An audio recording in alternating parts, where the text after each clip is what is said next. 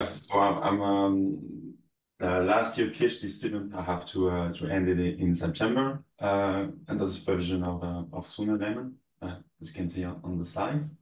Mhm. And yeah, I've worked on this. I mean, maybe you've heard about the Life to Wake paper. I didn't work on this paper, but I work on the same project with the registry data in Denmark. And this project comes from this data, although we were not planning to do that at all at the beginning. It's just like something that we kind of discover playing around with the data. Cool. So yeah, they go with the presentation. Yeah, I think Okay. it's good time to get started. So, houses are water. Yeah, so the talk of the title is Houses Are Water, but the real talk of the preprint is decomposing geographical and universal aspects of human mobility. And the big point I want to make is that, I mean, in the recent years, there was a lot of surge in work on human mobility, mainly due to phone data or GPS data. But the point is that in most of this work, people don't really always take into account geography. And what you can see here is a map of France. In this map, we didn't plot any borders or administrative unit or, I don't know, elevation. It's actually just addresses. So there's like 30 million points, and every point is an address in France. And you can see that if you look at residential mobility, so just when people change addresses, where they can move is highly structured and constrained by these points. But these one are also a good proxy for geography. Like if we zoom on the southeast, you can see that there is the Alps, and you see that people will only live in the valleys and not where the mountains are. And just after the Alps, you have a river going down, which is the Rhone, and here a lot of people are going to live because it's good for industry, trade, etc. Same thing if we go a bit more east, we can see kind of by negative that there's a river going down and big cities around it. And the structure of the kind of geography and also the built environment is very multi-scale because if you zoom on Paris, you will see first you see the river, then you see the big boulevard, and then you see the thinner and thinner scale of the cities. And the point here I'm trying to make is that not the whole space is available for people to move to. You can see that, I mean, there's a lot of white parts in in this plot, and the part that is available to, which is the dark part, is also highly structured. And so let's look at the data. So most of the data will be on Denmark. And so as I said, it's the registry data. So we have every residential move in Denmark since 1986. So it's around 40 million moves. And on top of that, so it's moved between precise addresses. We have also the location data of each of the addresses as with like the doorstep coordinate, and it has plus minus 2 meter precision, which is quite interesting because usually GPS data doesn't have the same precision. It's more around 50 meters, so sometimes a bit less. And so now that we have from where to where people move and we have the location of these places, we can just plot the distribution of this moving distance. And the question in the literature sometimes is this distribution of power law? And now when you look so at this distribution, it clearly doesn't look like a power law. Maybe it's a piecewise power law, but it's not clearly a power law. And also another thing in it is that there is like tiny fluctuation, and you could think of them as noise, but again, I mean, there's 40 million points, so maybe they are significant. And the biggest one, I guess you see my mouse, right? The biggest one around here, between 150 and 200 kilometers, actually corresponds to the distance between the biggest cities in Denmark. So it's the distance between Copenhagen and Odense, Copenhagen and Aarhus, or Odense and Aalborg. And so that's why you see more people moving from these two distances. But it also hints at the fact that maybe we should take into account geography when we plot this line of the distance distribution. And so kind of the whole point of the talk can be summarized in this slide, is that the observed mobility, so this distance distribution, we're going to show it as a product of two things. One is going to be geography, and the other one is going to be named the intrinsic distance cost, which is basically the choice that people make. And so the question is how we're going to take into account geography now. So let's think about a toy model where we live, all of us, we are like one big family, and we live on the white cross in the middle, and then we live on this perfectly circular island where the other location, other houses are just arranged in concentric circle. And if we are all of us going to leave this house and going uniformly at random to another house, how is our distance distribution going to look like? And it's just going to be, if we move uniformly, the distance of points to the center. But then what happens already, and it's interesting, is that some distances are not attainable. We cannot move of half a radius in this island because there's no houses at half the radius. And so if you study mobility from these houses, you should take that into account. But then in a more realistic setting, in all of the other houses, all of the other dots, there's also people living, and they might also move to any other addresses. And so what we did for the black cross, we also need to do it for every other dot. So we need to compute the distance between every dot and every other dot, which is what you would call in computer science the pairwise distance between points, and what you call in condensed matter physics the pair distribution function. And that's how it looks like for this toy example. And what we're going to argue next is that this truly captures geography. And I mean, the best thing I could say now is that you see this tiny fluctuation in the pair distribution function that you expect due to the concentric arrangement of the circles. But now that we kind of know how to take geography, we can go back to our example with real data from Denmark. So this is the distance distribution, and we can add the pairwise distribution function between all of the addresses in Denmark. And so now we have these two lines that looked a bit random, but let's see what we can do with that. We said earlier that mobility was the product of geography times people choice, but now we have the mobility by the empirical data. We find a way of having geography. So maybe by just doing that, dividing one by the other, we can recover people's choice. So let's do that. We take the orange line and we're just going to divide it by the blue line. And what we get is that. And so we get a straight line, like kind of power law. It's not a power law distribution because it's not a distribution. It's a relation, it's a ratio between two distributions. But this is remarkable for three things. First of all, is that this line is very straight. Like if you try to draw some parallels around it, you see that it doesn't go very far away from the from how straight it is. Second of all, it's straight over 5 orders of magnitude, so kind of applied from 10 meters all the way to 1,000 kilometers or 1 million meter. And finally, if you do a maximum likelihood fit on this power law by normalizing it by the distribution, you get an exponent that is around 1 or around -1. And so if we take a step back, what this means, so the orange line is how people move empirically, it's the data. The blue line, it's how we take into account geography, but an interpretation of it is also how the distribution of movement, so how people would move if they were to move uniformly. So it's kind of a new model, but it's very unrealistic. But then what separates the uniform random move to the real moves is just one over the distance. So it's kind of as if people, when they choose a new house, they have a cost that grows as the distance, or like a utility that decrease as one over the distance. And that's great, but the question is also like, this is just for Denmark, does it generalize to other countries?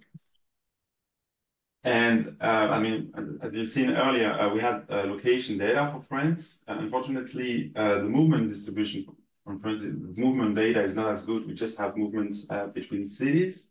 So basically, the orange distance distribution is truncated. But on the part where we have data, we see that this relation still holds. The fit is not as good, and the exponent is a bit higher than 1, but it's still pretty good. And then we're like, okay, but this is still residential mobility. This is not the most interesting kind of mobility. What about other types of mobility? And so we looked at day-to-day mobility between points of interest. So like kind of like the most common type of human mobility. And so we did this for San Francisco, Houston, and Singapore. And again, the picture stays the same. This time the exponent are bit lower than 1, it goes all the way to 0.9. But the fit are still pretty good, considering that, I mean, the amount of data in this example is 2 or 3 orders of magnitude less than in the case of Denmark and France, because you have less movement data usually than if you look at residential mobility. But so we kind of see that this thing that we see is happening everywhere. And another thing that you might have noticed is in all of these plots, so this one, and this 4, and even the French one is back again, you see that the blue line, the pairwise distance distribution that is supposed to encode geography, kind of always has the same shape. So there's a lot of fluctuation at the beginning when it's a straight line of some exponent, and then it goes down quickly as we reach the end of the system. And the reason why it's always the same is because geographies are quite similar at the size of city around the world. And this is kind of what we're going to do now. We're going to kind of go a bit sideways and stop talking about mobility for a while. And we are just going to talk about distribution of houses. So we're going to show that it encodes geography. So on this plot, you have 2 lines. So the big one in teal is a pair distribution function for buildings, and the one in gray is for addresses. And you can just think of addresses as of buildings as addresses stacked on top of each other. So think you have an apartment building has many addresses. And actually, the most interesting one is the one of the addresses in gray. And in this plot, we can kind of see 3 regimes. The first regime is the neighborhood regime from a meter to around 50 meters. Then we go inside the cities regime, so it's like approximately 100 meters all the way to a few kilometers, 5 kilometers for the biggest city in Denmark. And so it's a bit when the size of city is distributed. And then finally, we have the third regime, which is kind of the country scale regime, or what happened between cities, or intercity regime. And so we're going to look at them one by one, and we'll start with the neighborhood regime. And so what you can see in this one is that the gray line has kind of a linear onset, but that is modulated by oscillation. And the first oscillation is at 6 meters, then it goes down, and then it goes up again at 12 meters. And it kind of means that you are more likely to find another house close to where you are if you are in a house at 6 meters. And then you are less likely, and then you are more likely again at 12 meters. And so this should make you think about physics, crystallography, or like how particles interact, and it's exactly what we are going to do. So we're going to compare the data to 3 models of particles. And on the line plot, the data is in black, and every color plot is one of the models. And so let's start with the ideal gas in orange. And so an ideal gas is where we assume that the particles are just distributed uniformly at random, or the houses are distributed uniformly at random. And though this implies that the pair distribution function just has a linear growth. And this is what you can see in the first line plot. The second plot is the pair correlation function, or radial distribution function. It's just the one above divided by divided by the ideal gas. So we kind of normalize by the ideal gas, which means that if you are above one, you are more likely to find a house there than at random, and if you are below one, you are less likely to find a house. And so we can see that the ideal gas is just straight line, and the data oscillates. And so the first model is kind of the canonical model in condensed matter physics for particles, is the Lennard-Jones disk model. And this model kind of only has two things, which is repulsion, very strong repulsion at short distance, and then attraction at distance that are a tiny bit higher. And this is kind of qualitatively also what happened between houses, because you do have a decrease in cost by having neighbors close to you. Like you can share sewers, electricities. So there's a lot of things you can share by having people nearby. But in the meantime, you don't want people to live too close to you, because you still maybe want to have a house that has a certain size, or you want to have a garden or whatever. But there's a lot of things that would impose a minimal distance or where your neighbor can live from you. And so this kind of emulates that. But what you can see if you compare in the line plot, the purple line and the dark line, is that the oscillation of the Lennard-Jones model are much more stronger. And so when we try to compare it to another model, which is just an attractive hard disk model that you can kind of consider as a Lennard-Jones model as very low temperature, where the disk have a tendency to form cluster. And you can see that this is a bit closer to the data, although it seems that the data is kind of something in between these two models. But so this is kind of what happened at the micro scale, and this is why houses are water, because these models are usually used to model water molecules. And then let's look at what happened in the third regime, so the inter-city scale regime. And so our first idea was thinking that maybe what happened for houses can be completely modeled for cities. Maybe cities attract and repel each other like houses do. Turns out it's not the case. So here it's kind of the same setup of the plots, but we're only going to compare it with two models. And the data is the line plot where we have the tiny dots. And so the first model in orange, again, ideal gas. So we take the map of Denmark and we just put points uniformly at random.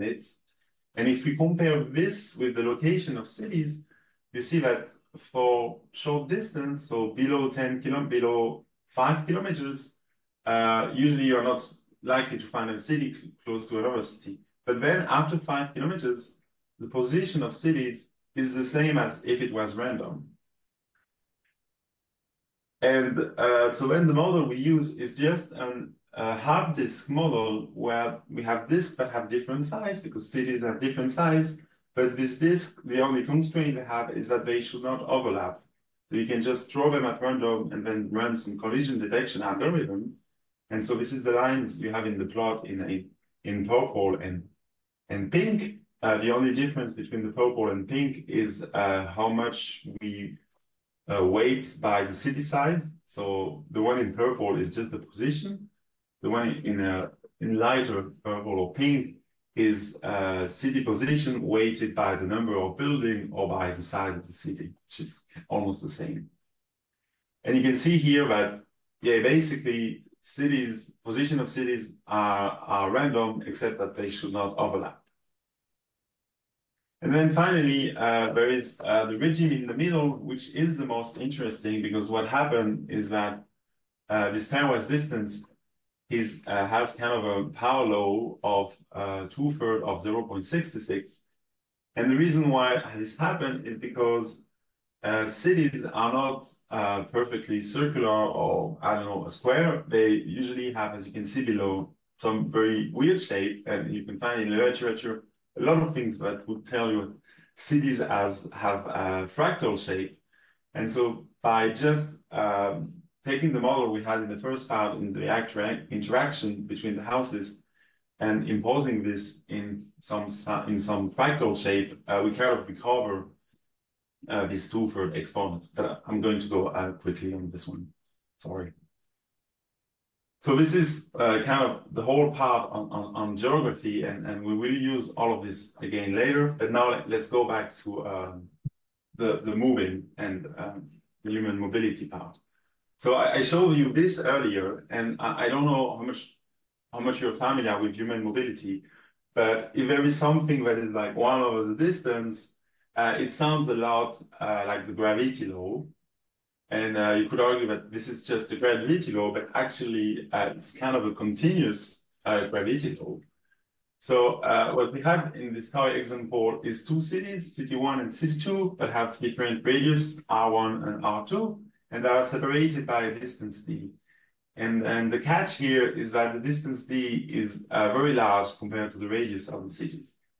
And so the original gravity law model, it says that the probability of moving from city 1 to city 2 is proportional to the product of the population between the two cities divided by the distance. So N1 and N2 is how many people live in city 1 and city 2. And in our case, what we did is we are saying that the probability of moving from city 1 from city 2, which is the probability of moving of distance d, is the intrinsic moving law times the pairwise distance distribution times the geography. And we've seen empirically that this intrinsic moving law is just 1/the distance. And so then the question is, what's going to be the pairwise distance distribution at distance d? And so it's going to be the number of pairs you can make from two houses that are separated by distance d. And so if you take a house in city 1, you will have basically the number of houses there is in city 2 pairs you can make. But because you can do this for every houses of city 1, you just see that the product of N1, N2 emerge. And here we need proportionality constants because the number of houses is proportional to the number of people living in the city. And then the last thing we have is the Dirac distribution is because obviously for this to be true, you need the radius of the city to be completely negligible. And so if you're not fully convinced by what I said, and if it was not so clear, here is how a plot would look like if you would really put houses in this. And you will have the first part of the blue line is the pairs within each cities. And then then this distribution goes to 0 because there is no pairs you can make. There's nothing in between the cities. And then it goes a bit like a Dirac, but not yet because the radius are not completely negligible. But so this is kind of to show that we can interpret our finding as a continuous gravity law.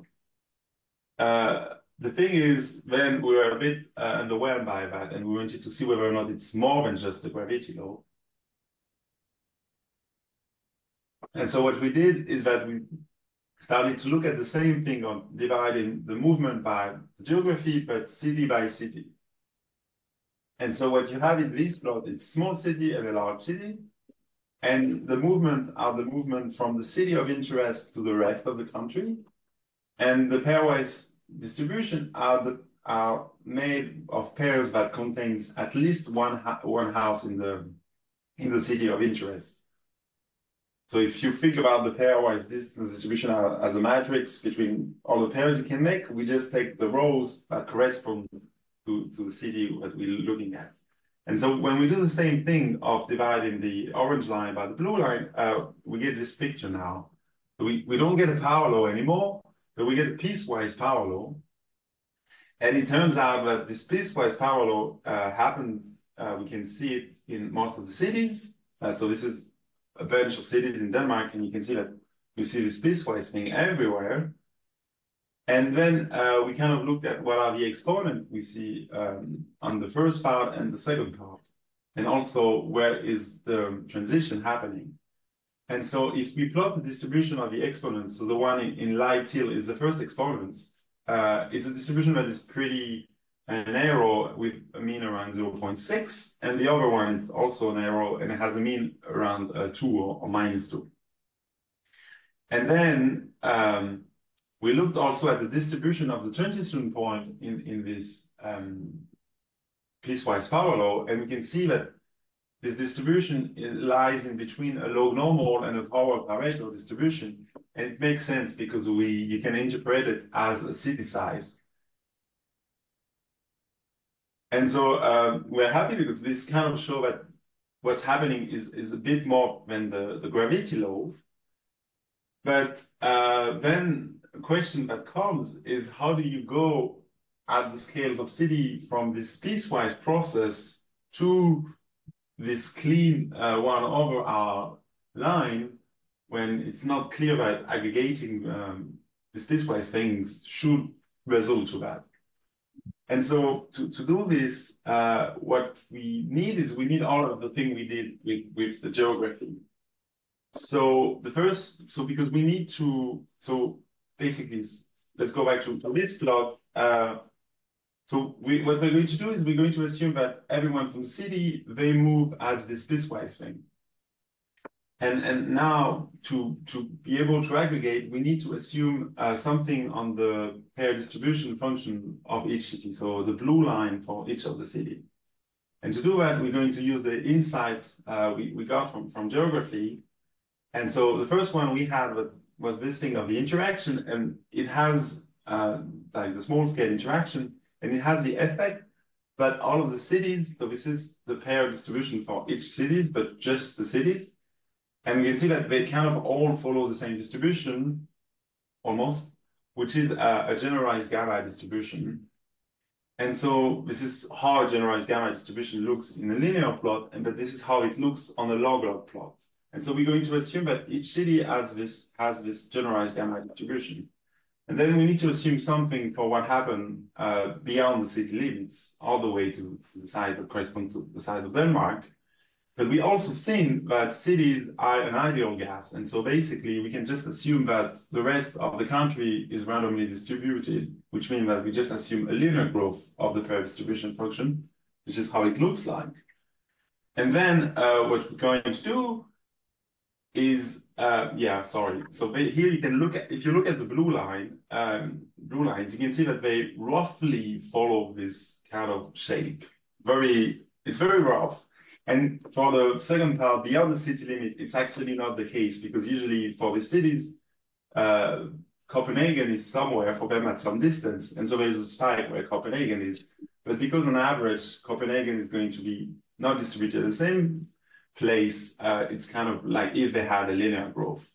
And so now what we're going to do is we take our behavioral piecewise power law, we take this thing that we designed from the geography, we multiply the two of them and we aggregate it we sum it over all of the cities, but keep in mind that the cities have also different scales. So where the transition happened and where the size of the city stops is also different. And we take it distributed as a power parameter, as a Pareto distribution. And if we do that, and then we divide it by the global pairwise distribution, we get the line at the bottom, which is basically we recover this one over the distance plot. And the colors on the plot is what you have in light teal is what happened within the city. In pink is where cities are distributed. And the darker teal is the interaction between the city or between the city scale. And that's kind of the end of the third part and also the end of the talk. Thank you.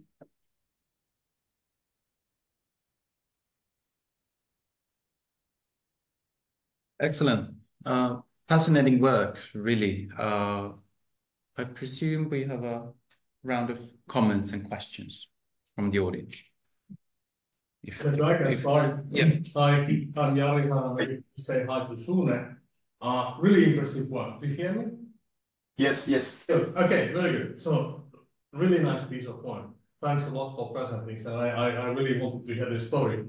Yeah, what I was sort of thinking, like, it's kind of fascinating to me that everything here comes from the numbers, right? So you have your pairwise distance distributions, you have your cities, you have their sizes, and then the sort of cost of moving from somewhere to somewhere else everything comes from that.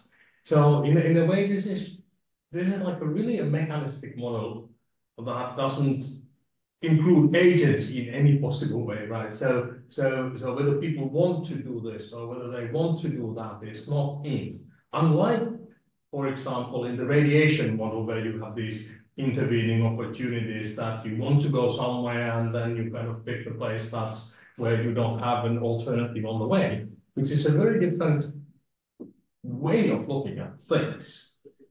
So I'm kind of, yeah, I'm surprised that things match this kind of mechanistic view so well that there's really no need for this sort of explanation. What I'm wondering is, and I'm sort of just flagging this as a possible future thing to look at, is that if one would find some deviations from this, would that be indicative of something? Now, suppose that you would have a situation where Denmark is not like that, but suppose that parts of Denmark are so culturally different that people don't want to move from A to B. You would be seeing this as some sort of signal of deviation from this mechanistic way of because this is exactly the case in Finland. If you look at Finland, and this is why I'm kind of thinking that we should sort of apply these things here. We have this sort of a division between Eastern and Western Finland that people don't even realize, but there appears to be a bit sort of less mobility across the country in the east-west direction than in the north-south direction. That's sort of long cultural. One part was Russia, one part was Sweden, and I think that might be visible. That's at least one case where I can think that this mechanistic idea will probably not hold, but it's very interesting to see whether there is a deviation from this. But yeah, really, really, really interesting work. So thanks for presenting. Thank you. Yeah, so one of the nice things I could say is that because of the registry data, we have a lot of demographic informations. And also, we were not very careful with time. We aggregated everything. It's not sure that this one of the distance law will hold over the whole time scale, or if we divide by, I don't know, gender or by age, maybe things are different, and it's something we're going to look at. Yeah, very good.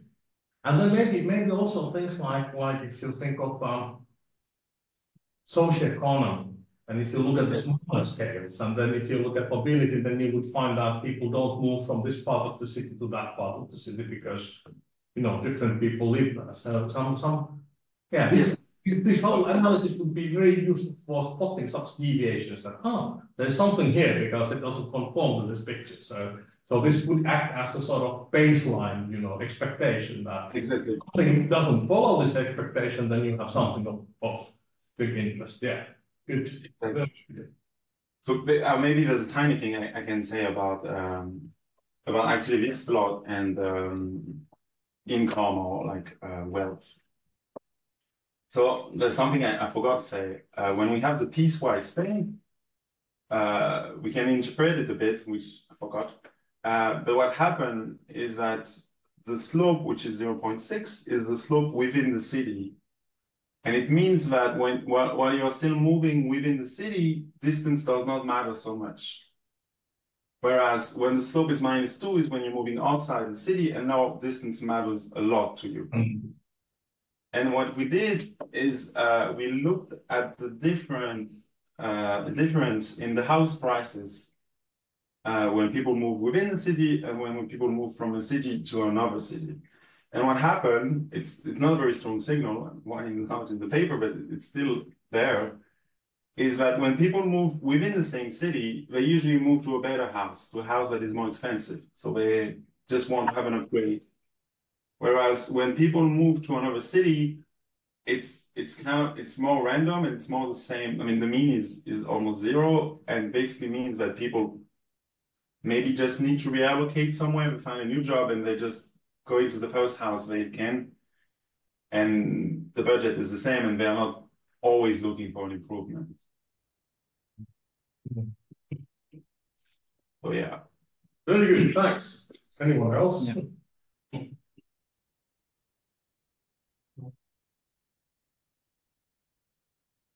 Okay, so there seem to be no immediate questions. I would have actually had very similar questions in a way because I have a my personal background is more in social sciences, so I would have never thought, in a way, I would have never approached the whole question from this perspective, but finding like more of a general theory that seems to explain mobility across cities. So that's something, of course, and very fancy work in overall. Okay, I think it's 1 to noon, and unless there are any additional questions or any urgent things, so I just want to thank Louis again for doing from here. Thank you. Thank you for a very interesting talk, and everything for the best. Have a nice summer. Thank you. Bye. Thank you. Take care. Bye. Yeah, nice. I like this concept.